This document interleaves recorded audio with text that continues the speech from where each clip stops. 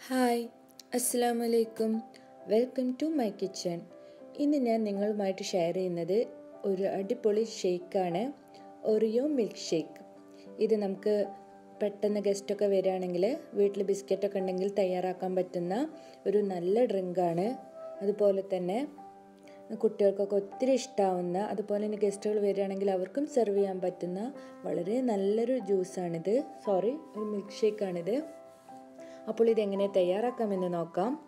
ഇതിനു വേണ്ടി ഞാനിവിടെ 2 പാക്കറ്റ് ഒറിയോ ബിസ്ക്കറ്റാണ് എടുത്തിട്ടുള്ളത്. ഞാനിത് 2 ഫ്ലേവറിലുള്ളതാണ്. ഒന്ന് വെനില ഫ്ലേവറും അതുപോലെ തന്നെ ഒന്ന് ചോക്ലേറ്റ് ക്രീം ഉള്ളതാണ് എടുത്തിട്ടുള്ളത്. ഒരു പാക്കറ്റിൽ 4 ബിസ്ക്കറ്റാണുള്ളത്. നമുക്കിതിൻ്റെ ക്രീമും അതുപോലെ തന്നെ പ്ലെയിൻ ബിസ്ക്കറ്റും സെപ്പറേറ്റ് ആക്കണം. നമ്മളിവിടെ ഷേക്ക് അടിക്കാൻ വേണ്ടി യൂസ് ചെയ്യുന്നത് ക്രീമുള്ള ബിസ്ക്കറ്റാണ്. മറ്റേത് ജസ്റ്റ് ഒരു ഗാർണിഷിങ്ങിന് വേണ്ടി മാത്രമേ ഉപയോഗിക്കുന്നുള്ളൂ. ബാക്കി വരുന്ന ഈ പ്ലെയിൻ ആയിട്ടുള്ള ബിസ്ക്കറ്റ് നമുക്ക് ഒറിയോ കേക്കോ അല്ലെങ്കിൽ ഒറിയോ ചീസ് കേക്ക് എല്ലാം തയ്യാറാക്കുന്നതിന് വേണ്ടിയെല്ലാം യൂസ് ചെയ്യാം.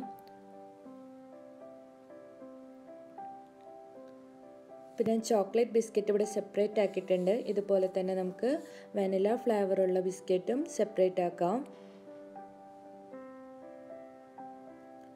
ഇത് വളരെ ഈസി ആയിട്ട് തന്നെ തയ്യാറാക്കാൻ പറ്റുന്ന ഒരു മിൽക്ക് ഷേക്കാണ്.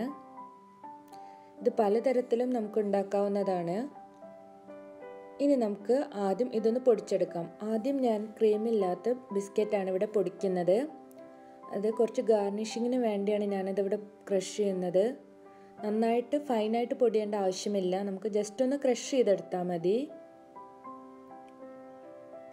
ഇത് നമുക്കൊരു ബൗളിലേക്ക് മാറ്റിയെടുക്കാം.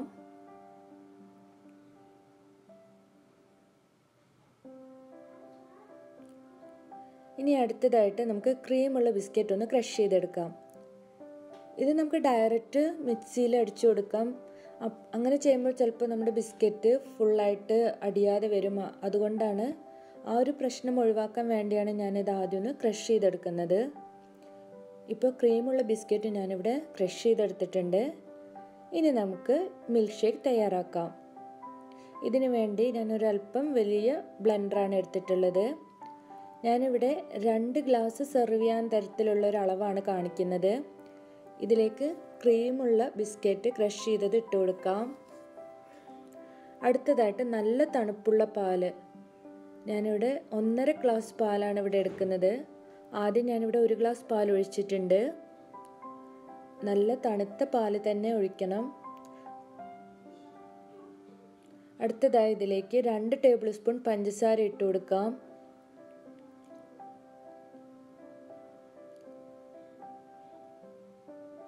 ഇതിലേക്ക് ഒരു 2 തുള്ളി വാനില എസൻസ് കൂടെ ഞാനിവിടെ ചേർക്കുന്നുണ്ട്. ഇനി നിങ്ങളുടെ വാനില എസൻസിന് പകരമായിട്ട് നമുക്ക് വാനില ഐസ്ക്രീം ആഡ് ചെയ്യാം. ഇപ്പോൾ ഇത് ഞാൻ നന്നായിട്ട് ഇവിടെ അടിച്ചെടുത്തിട്ടുണ്ട്. ഇതിലേക്ക് ഞാൻ 1 ടേബിൾ സ്പൂൺ ഡ്രിങ്കിങ് ചോക്ലേറ്റ് കൂടെ ചേർക്കുന്നുണ്ട്. ഇതിന് പകരമായിട്ട് നമുക്ക് കൊക്കോ പൗഡറും യൂസ് ചെയ്യാവുന്നതാണ്. അങ്ങനെ നമ്മുടെ മിൽക്ക് ഷേക്ക് ഇവിടെ തയ്യാറായിട്ടുണ്ട്. ഇനി നമുക്കിത് എങ്ങനെ സെർവ് ചെയ്യാമെന്ന് നോക്കാം. ഇതിനു വേണ്ടി ഞാൻ 2 ഗ്ലാസ് എടുത്തിട്ടുണ്ട്. ഇതിലേക്ക് നമ്മൾ ആദ്യം ക്രഷ് ചെയ്തിട്ടുള്ള ഒറിയോ ബിസ്ക്കറ്റാണ് ഞാനിവിടെ ഇട്ട് കൊടുത്തിട്ടുള്ളത്. അടുത്തതായിട്ട് നമുക്ക് ഷേക്ക് ഒഴിച്ചു കൊടുക്കാം. ഇത് പെട്ടെന്ന് തന്നെ സെർവ് ചെയ്യണം. അതല്ലാന്നുണ്ടെങ്കിൽ ഇതിങ്ങനെ സെപ്പറേറ്റ് ആയിട്ട് കിടക്കുകയുള്ളൂ. ജ്യൂസും അതുപോലെ തന്നെ ഇതിലെ ബിസ്ക്കറ്റെല്ലാം സെപ്പറേറ്റ് ആയിട്ട് കിടക്കും. അതുകൊണ്ട് തന്നെ ഇത് നമ്മൾ എപ്പോഴാണ് കുടിക്കാൻ ഉദ്ദേശിക്കുന്നത് അല്ലെങ്കിൽ എപ്പോഴാണ് ഗസ്റ്റ് വരുന്നത് ആ സമയത്ത് ഫ്രഷ് ആയിട്ട് തന്നെ നമ്മളിത് അടിച്ചു കൊടുക്കണം. ഇതിന് മുകളിലായിട്ട് ഞാൻ അല്പം കൂടെ ഒറിയോ ക്രഷ് ചെയ്തത് ഇട്ട് കൊടുക്കുന്നുണ്ട്. ഇതിന് മുകളിലായിട്ട് നമുക്ക് ഐസ്ക്രീമും ഇട്ട് കൊടുത്ത് സെർവ് ചെയ്യാം. അല്പം ഡ്രിങ്കിങ് ചോക്ലേറ്റ് കൂടെ ഞാനിവിടെ സ്പ്രിങ്കിൾ ചെയ്യുന്നുണ്ട്. അങ്ങനെ വളരെ പെട്ടെന്ന് തന്നെ ഞാനിവിടെ ഒറിയോ മിൽക്ക് ഷേക്ക് തയ്യാറാക്കിയിട്ടുണ്ട്. അപ്പോൾ നിങ്ങളെല്ലാവരും ഇത് തീർച്ചയായിട്ടും ട്രൈ ചെയ്ത് നോക്കണം. ചോക്ലേറ്റ് എല്ലാം ഇഷ്ടപ്പെടുന്ന കുട്ടികൾക്കും വലിയവർക്കുമെല്ലാം വളരെ ഇഷ്ടമാവുന്ന നല്ലൊരു ഷേക്കാണിത്. വളരെ ഈസി ആയിട്ട് തന്നെ തയ്യാറാക്കാൻ പറ്റും. നേരത്തെ പറഞ്ഞതുപോലെ എസൻസിന് പകരമായിട്ട് നമുക്ക് വാനില ഐസ്ക്രീം ആഡ് ചെയ്ത് കൊടുക്കാം. ഗാർണിഷിങ്ങിനും മുകളിൽ ഐസ്ക്രീമിൻ്റെ ഒരു സ്കൂപ്പ് ഇട്ട് കഴിഞ്ഞാൽ കാണാനും നല്ല ഭംഗിയാണ്. അപ്പോൾ ആദ്യമായിട്ടാണ് എൻ്റെ ചാനൽ കാണുന്നതെങ്കിൽ തീർച്ചയായിട്ടും സബ്സ്ക്രൈബ് ചെയ്യണം. അതുപോലെ ലൈക്ക് ചെയ്യാനും ഷെയർ ചെയ്യാനും മറക്കല്ലേ. Thank you.